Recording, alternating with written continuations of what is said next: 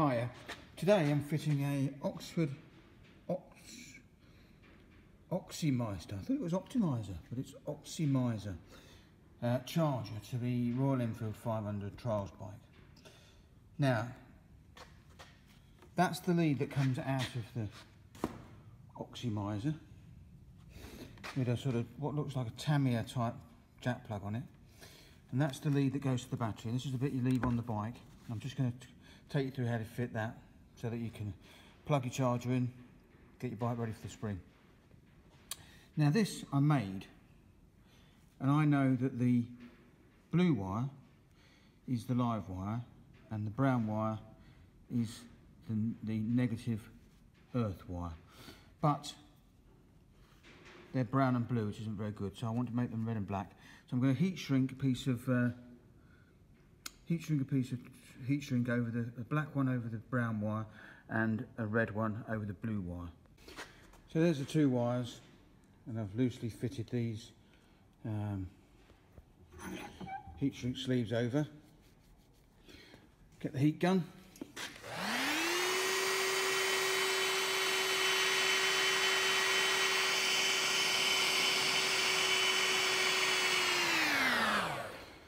So now they've shrunk on there, we've clearly got the wires marked correctly, the red wire for the positive terminal and the black wire for the negative terminal.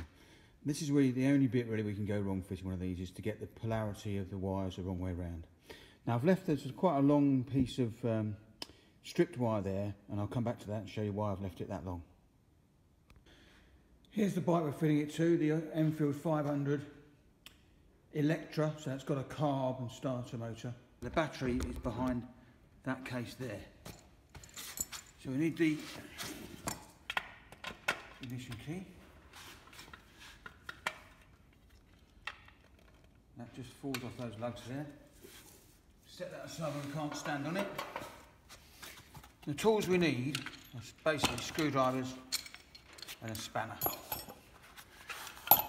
So we need to get to these terminals here, that terminal there and that terminal there on the battery.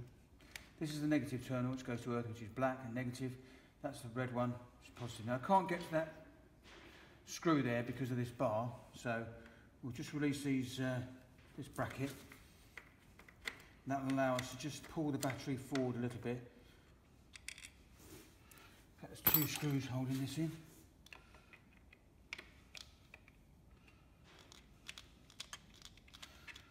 That's one. That's the other.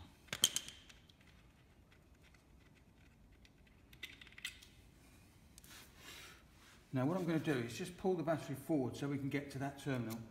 Hope you can see that. That needs to be lifted out of the way. I'm just going to lean that forward like that so we can access it. I'm just going to put this cloth behind there just to hold it in place while we work on it. Now, unfortunately, looking at this, I don't like the look of this. This is two crimped terminals which are looking a bit unreliable. What I'm going to do, I'll take that off and I'll solder on a better connection, so make it nice and reliable. That's what I like, really reliable bikes. So let's take it off.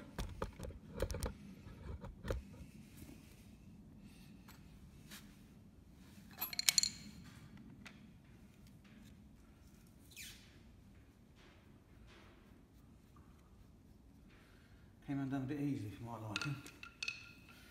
Looks a bit dirty. Yeah, I don't like the look of these. Look, that's horrible. Don't know why there's two wires there.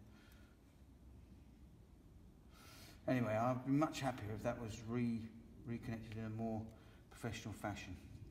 I'm going to work on that. Come back to you. First thing I'm going to do is cut these horrible connections off.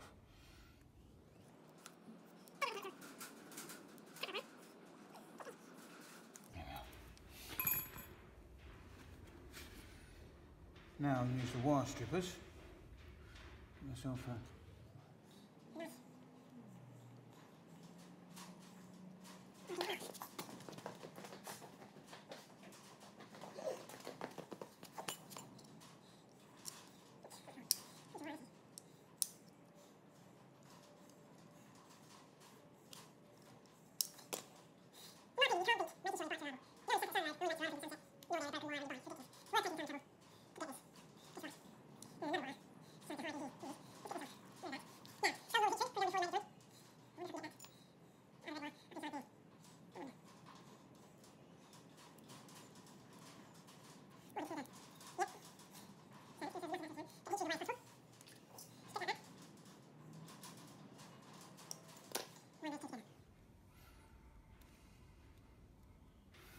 Now I've got a loop here. I'm hoping this. I'm going to just open that up in the vise. Just pop that in the vise and open it up a little bit. Oh, we want that on. Nearly forgot. Put that on before we make this connection.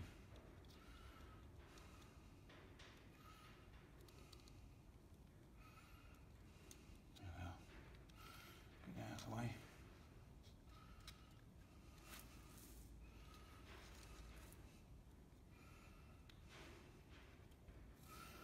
Right.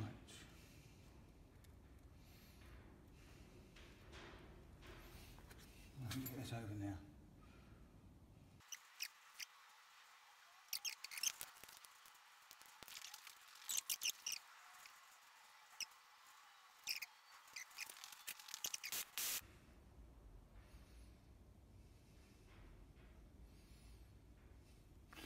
That's one way of doing it.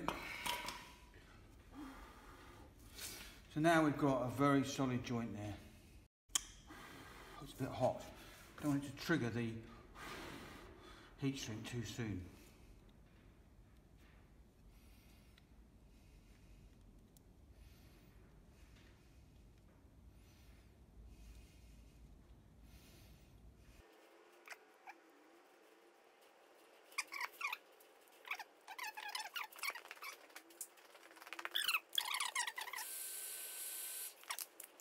The next stage is to fit this back on there and this. Now what I'm going to do, the red one is the red one and the black one's the black one. I'm going to form that into a loop.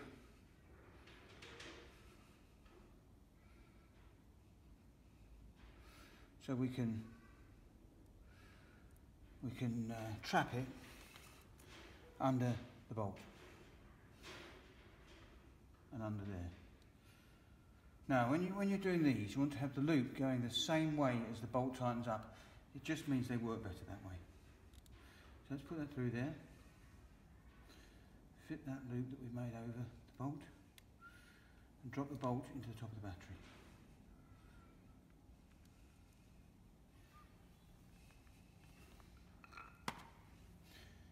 Get it nice and straight.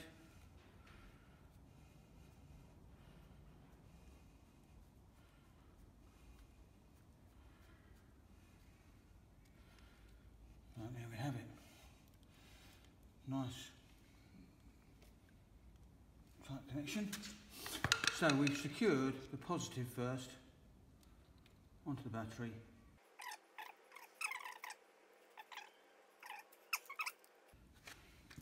The connections here look okay. So what I'll do now is I'll just form a loop in the wire and trap it under or between the washers of the terminals that are there.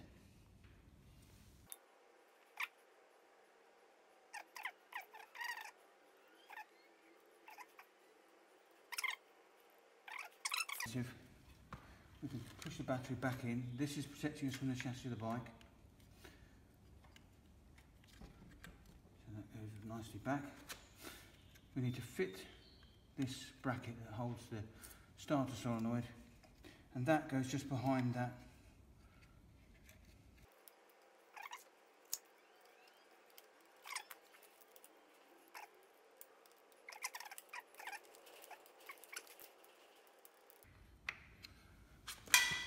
Right, there we have it. The black negative lead is correctly mounted on the negative, and the red one on the positive nicely insulated from the chassis. So that's all you have to do. You want to position this somewhere where it's going to be accessible when you've got the side panel back on. So, charge the bike. We'll do a quick test before we put it all together. We'll plug the charger in.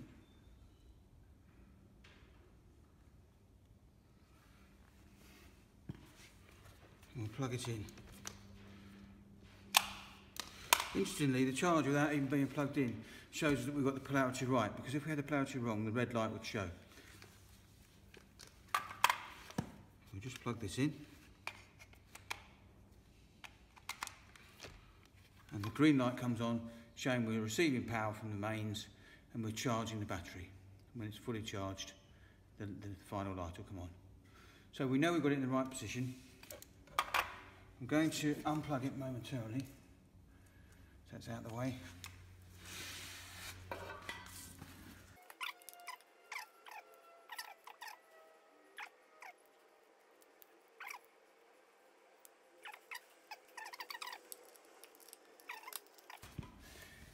So here we have our charging lead, which we can... I thought that might come out a bit. Be perfect there actually. And when we put the bike into storage, we get our plug correctly on, take the plug, and there we are, being charged. So I'll leave that charging for a while because it was getting a bit low.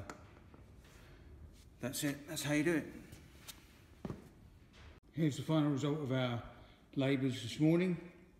Fitting the Oxford Oxymiser battery charger to the Royal Enfield in the storage area next to the XS 650 hardtail chopper and a XVS 650 bobber project. And there it is in the storage area, charging away, ready to use whenever the sun comes out. So if you like what I'm doing, subscribe or like, and get ready for the next instalment.